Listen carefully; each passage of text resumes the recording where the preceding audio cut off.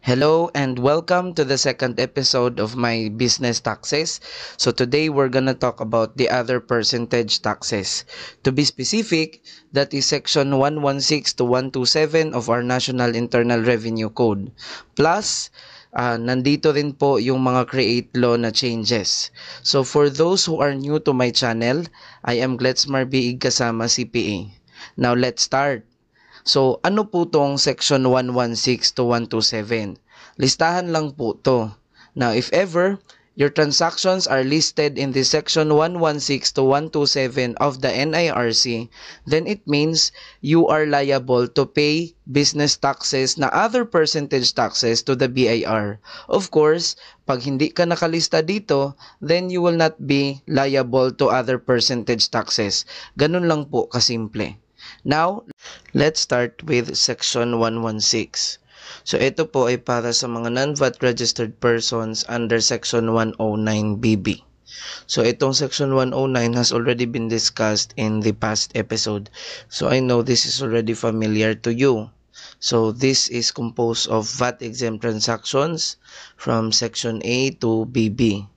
So if ever andito ka, you will be taxed at 3% based on gross sales if you are selling goods, or 3% based on gross receipts if you are selling services. However, in order to be taxed sa section 116, merong mga requisites.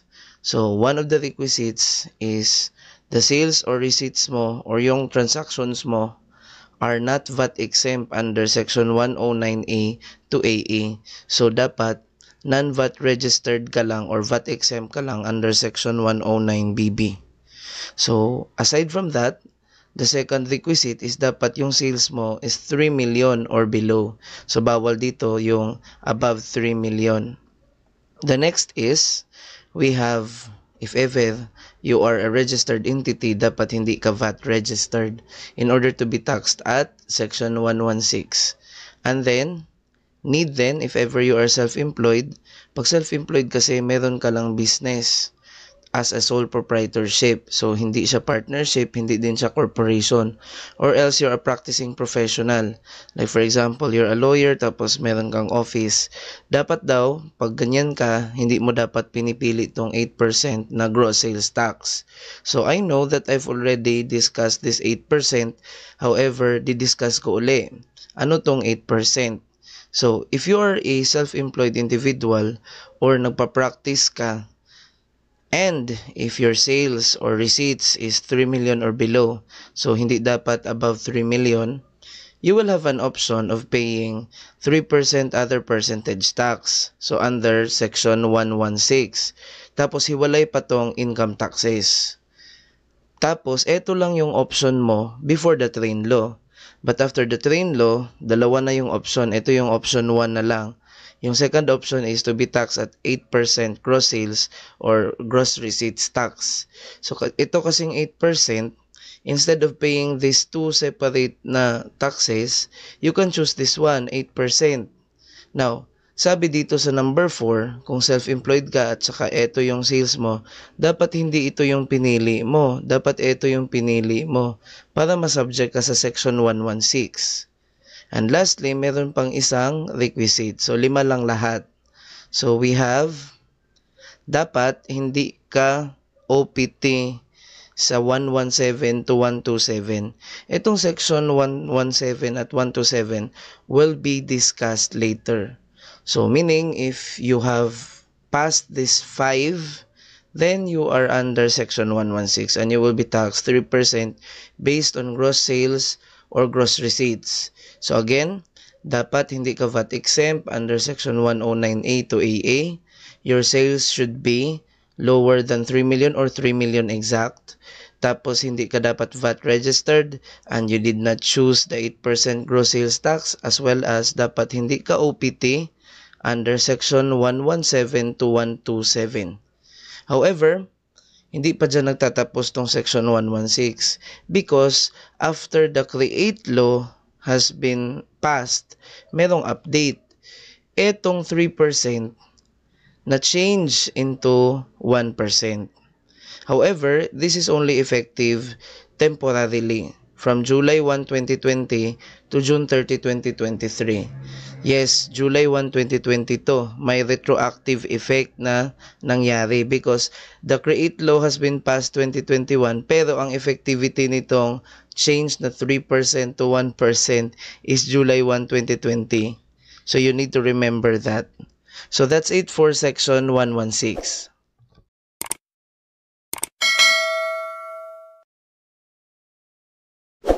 Now let's go to section 117, and this is for domestic carriers and keepers of garages. And if you are in this one, domestic carriers at saka keepers of garages, you'll be taxed at 3% of your gross receipts because actually this too is selling of services. Now, let's talk about domestic carriers first. Mamaya na tong keepers of garages. So, pag domestic carrier, that means you are into transport of goods or transport of cargoes or passengers. And since you are considered domestic, then the company is malamang registered dito sa Philippines. So, yun yung pinagkaiba nila ni international carriers. So, let's have an example first. So, we are having Cebu Pac and Philippine Airlines. So, ito yung example ng domestic carriers. But actually, hindi lang limited sa airlines. Pwede din shipping lines or land transportation company ka. So, etong domestic carriers, actually, not all of their operations yung subject sa domestic carriers tax sa section 117. But as a bonus, I'm going to give you all the aspects ng kanilang operations. So, para ma-master nyo na kaagad kung ano yung business tax na dapat bayaran if ever ganito and then ganito. So, what do I mean? So, yung domestic carriers, meron tayong tinatawag na international operations. Itong Cebu Pac at saka PAL, naghahatid din naman ng mga passengers as well as cargoes from here sa Philippines to abroad and vice versa. Yun yung international operations. Now, let's start with international operations muna. So, number 1, what if yung ruta is from Philippines to abroad? Tapos, yung sinakyan, of course, ikaw ay isang airline or shipping line, it doesn't matter. Walang land because you cannot go to abroad in land or through land. So, you are going to transport either passengers or cargoes. So, in this particular na transaction or operation ni domestic carrier, taxable ba to? So, the business taxes to be paid is una, OPT exempt. So, itong particular na transaction na to is OPT exempt because hindi to yung operation na sinasabi ni Section 117. As well as, this could also be VAT exempt or zero rated. And I'm pretty confident that you already understood kung ano ang ibig sabihin ng VAT exempt from our last episode. Ito lang, meron lang ako sigurong kailangang sabihin about zero rated because actually pare-pareho sila ni VAT exempt, meron lang tong iba itong zero rated. So with that, bibigyan ko kayo ng illustration para ma-differentiate natin kung ano tong VAT exempt at saka zero rated. To do just that, let's have an illustrative example. So you sold goods for 2 million excluding VAT yan. Your business purchased those goods for 1 million excluding VAT din from a VAT registered supplier. So meaning, yung supplier mo is VAT registered. So what if you are also VAT registered? So meaning, maaaring yung sales mo is more than 3 million a year. As well as, wala siya sa VAT exempt transactions doon sa section 109A to 109BB. So what will happen? Actually, this will be your entry.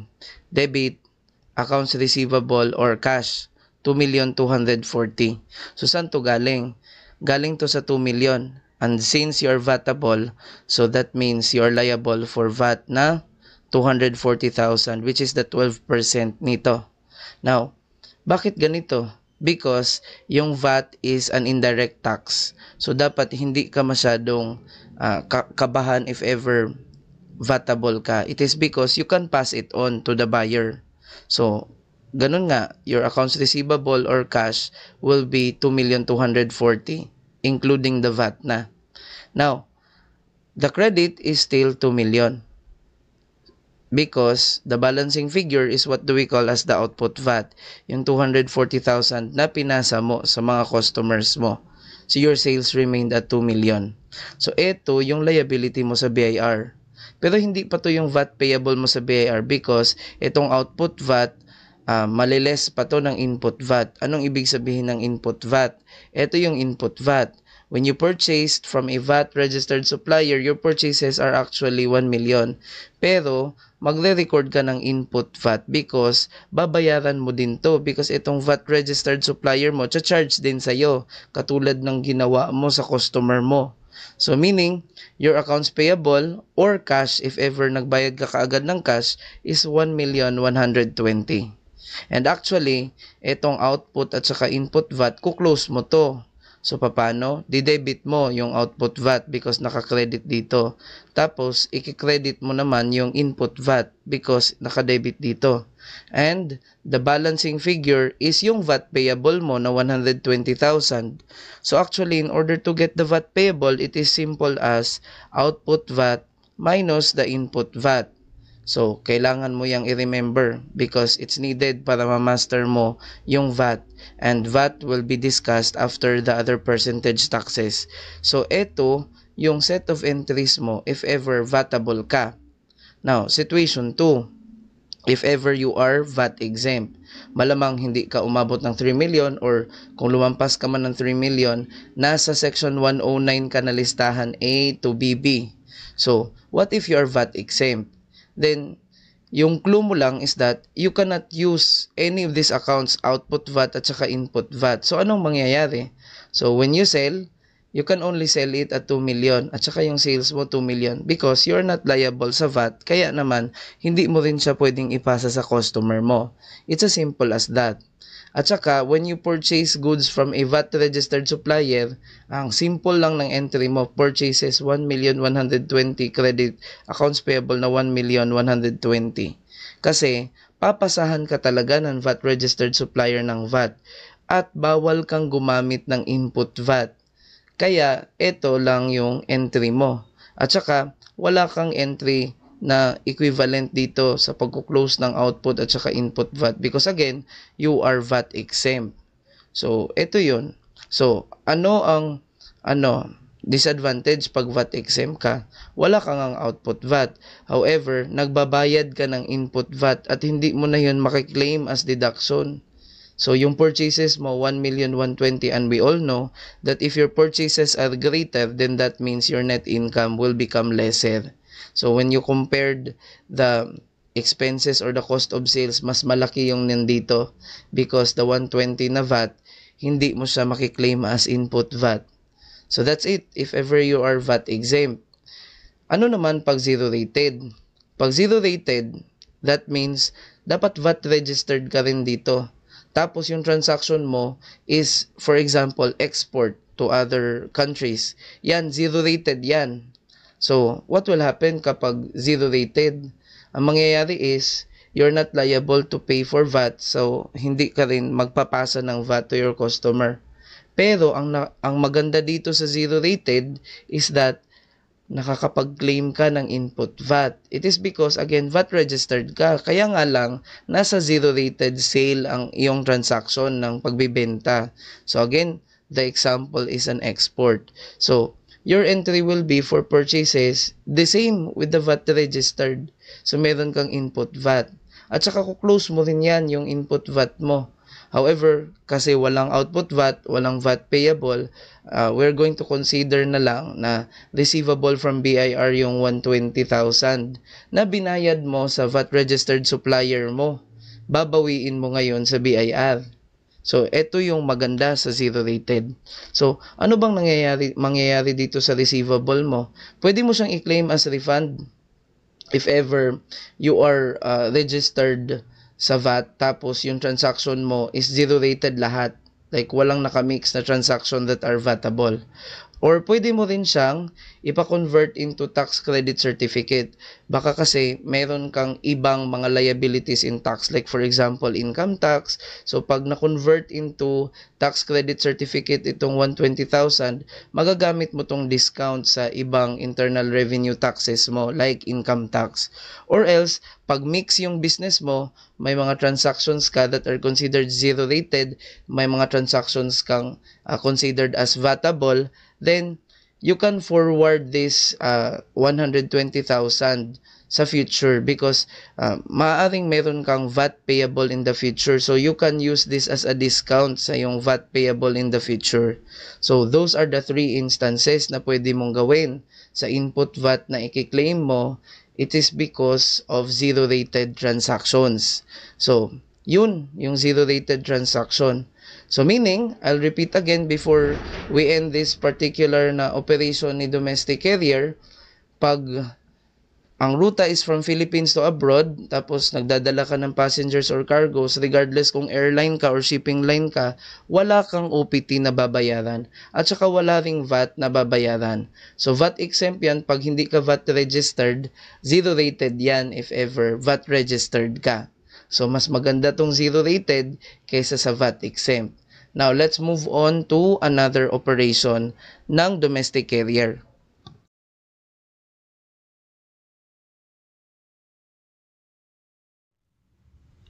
So number 2, what if yung ruta ay baliktad na? So from abroad to the Philippines na. However, yung dadalhin mo is cargos. So what is the business taxes na babayaran? Actually, yung babayaran is the VAT on importation. Unless that importation is listed sa section 109A to BB. In that case, VAT exempt yan. Pero generally, magbabayad ng VAT on importation. So, ganun lang kasimple to. Tapos, what if, pag number 3 naman, the same, from abroad to the Philippines. Kaso yung ikakarga mo, papunta sa Philippines, are passengers. So, anong mangyayari? What are the business taxes to be paid? Actually, there's none. So, ito yung international operations ni domestic carriers. So, as you can see, wala pang other percentage taxes na mini-mention sa tatlong to. So this means, itong section 117 is not for the operations of domestic carriers na tinatawag na international operations. So, let's go now to the domestic operations ni domestic carriers. So we are still on section 117. So sa domestic carriers pa rin tayo. However, we're gonna talk about the domestic operations of the domestic carriers. So ano ba tong domestic operations? Actually, this domestic operations is simply, yung ruta is Philippines to Philippines lang din. So meaning one point in the Philippines to another point in the Philippines. So let's start with scenario number 1, which is through airplane or through air at saka through water or through sea yung travel, and you are going to transport passengers or cargoes. So if ganyan yung operations mo as a domestic carrier, ano yung business taxes na babayaran mo? Yung business taxes na babayaran mo are, una, percentage tax under section 116. So meaning hindi pa rin siya sa section 117, or VAT. So saan nakadepende kung other percentage tax sa section 116 or VAT? Nakadepende yan kung magkano yung revenues or gross receipts mo. If above 3 million, then VAT yan. If 3 million or below, section 116. So hindi pa rin ito yung sinasabi ni section 117 na operation ni domestic carrier. The next is, we have scenario number 2. So we have Philippines to Philippines pa rin kasi nga domestic operations.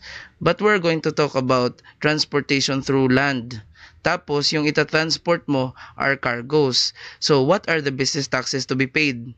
So the business taxes to be paid is again the OPT under section 116 or VAT. So depending kung ang annual na receipts mo is 3 million above, VAT yan. Pag below 3 million, section 116. So hindi pa rin ito yung operations na sinasabi ni section 117 sa domestic carriers. So we have number 3. So, Philippines to Philippines pa rin. Tapos, through land. Tapos, passengers na or mga tao na yung tinatransport. So, ano na yung tax na babayaran? So, the business taxes is 3% gross receipts for the sale of services. So, eto na. Ito yung sinasabi na operations ni Section 117. So, you need to remember this. Dapat, Philippines to Philippines lang or 0.1 in the Philippines to 0.2 in the Philippines. Tapos through land dapat. At saka dapat, yung tinatransport are passengers, not cargos. Yun yung under sa Section 117. However, kahit na alam na natin kung ano yung particular transaction na under sa Section 117, hindi pa rin tayo tapos. There's more pa rin. So we are still here sa Section 117 for domestic carriers and keepers of garages. So we already know na yung specific operation in domestic carrier that is subject to Section 117 is ang ruta is dapat from one point in the Philippines to another point in the Philippines. Tapos dapat land yung pagkakatransport, tapos passengers yung tinatransport. However, hindi pa rin tayo tapos. Bakit? You need to classify kung anong sasakyan meron ka. For example, you have a bus. So, you need to classify because you have the minimum quarterly receipts. So, iba't ibang klase yung bus. For example, may mga buses na more than 50 passengers yung capacity. So, meron tayong minimum quarterly receipts na 7.2 per bus. At saka if ever 30 to 50 lang yung capacity, meron tayong 6,000 per bus. At saka, we have 30 or below passengers na mga buses, meron silang 3.6 per bus. Bakit ito inimpose tong minimum quarterly receipts ni BIR? Para may makolekta talaga sila. Para may basihan yung 3%. So quarterly kasi kinokolekt tong other percentage tax. So meaning, if you have one bus na more than 50 passengers ang capacity, then 7.2 times 3% yung babayaran mo.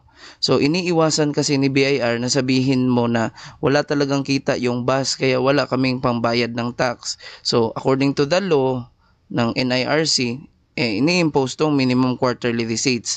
As for you, you need to memorize this kasi hindi ito pinoprovide sa mga tests if ever you are an undergrad student or kahit na nasa board exam, hindi ito pinoprovide. So, you need to memorize this.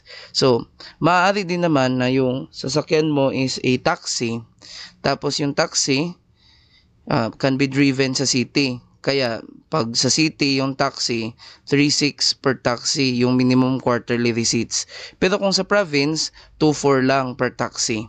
Pwede din naman na jeepney, yung pinagmamay-ari mo na mga sasakyan for transport of passengers. So, the minimum quarterly receipts, it depends din. Katulad ng taxi, kung city, 2.4 per jeep, at saka pag province, 1.2 per jeep. At saka, if ever yung sasakyan mo, pwede rin din namang maging car for rent. So, depende na din if ever you are going to provide the driver or with chauffeur. Pag with chauffeur, 3,000 per car yung minimum quarterly receipts. Pag wala naman, then 1.8 per car yung minimum quarterly receipts. So, you need to memorize them all. So, yun po. Pero merong mga exceptions.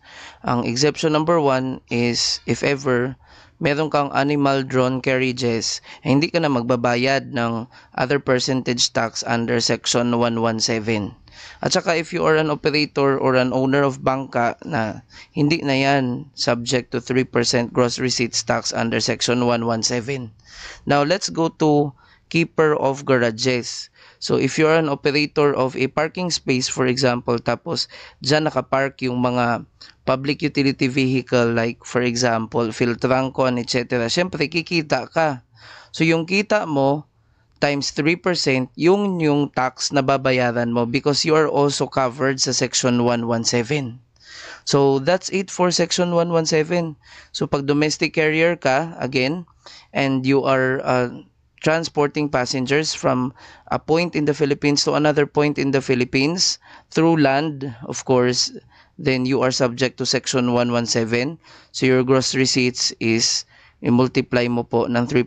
So that's your tax liability sa BIR as business taxes. And if you are a keeper of a garage also, so any receipts that you have will be multiplied by 3% and it will become your tax liability for business taxes.